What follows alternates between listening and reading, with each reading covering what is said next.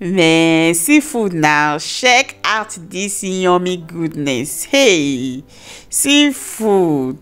If you want to see how I made this, keep on watching. So for our gizzard sauce or pepper gizzard or stewed gizzard, so I'm going to start by just pouring my gizzard in the pot. It's already washed and clean. So I had my salt, 2 little seasoning cube, and then my diced onion. I also had some curry. Yeah, I like my spices simple. Yeah, depend on my mood though. So I'm just stirring everything together, and then I have some water.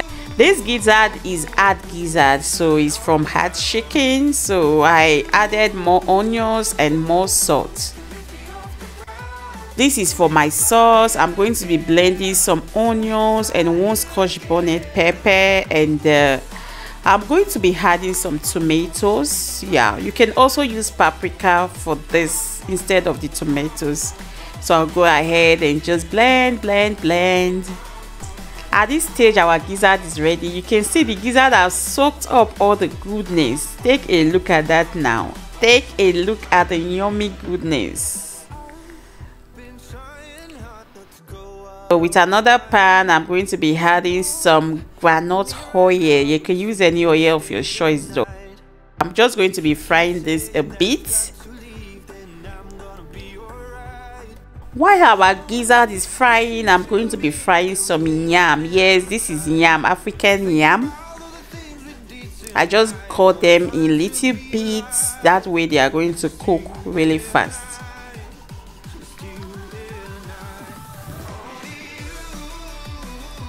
So I'll just cover and allow it to cook. So we are back to our gizzard. I just added onions. Yep, diced onions. So I'll go ahead and add my blended pepper mix.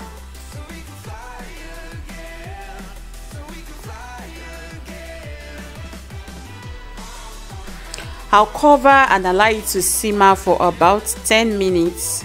At this stage, our gizzard sauce is almost ready, but I'm going to add a little bit of the meat stock because you guys remember I did not add any more seasoning to this, so I'm going to season it a little bit with the water from the gizzards. There is a little bit of tomatoes because I also use it to rinse our blender. At this stage, our gizzard sauce is good as ready. Take a look at that yummy goodness. Hey, person they cook, sha. Man, take a look at that. This was super delicious. I say was because this is few days later. Oh, this is few days later. We have already downloaded this, but I still have a little in the fridge. I'm going to eat that later today. Yes, our yam is also ready. I'm just going to take that off the fire and fried our plantain. This day we ate our gizzard sauce with a fried yam and also fried plantain. Voila, our gizzard sauce is ready. Now just dishing it out because the family, everyone is waiting for dinner already.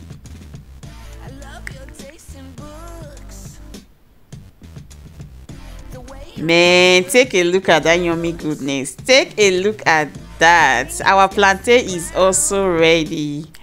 Yum yum. Take a look at that, guys. This is a perfect weekend platter for your family to enjoy. I hope you find this video useful. Let me know what you think in the comment section, and please don't forget to like and subscribe. Bye bye.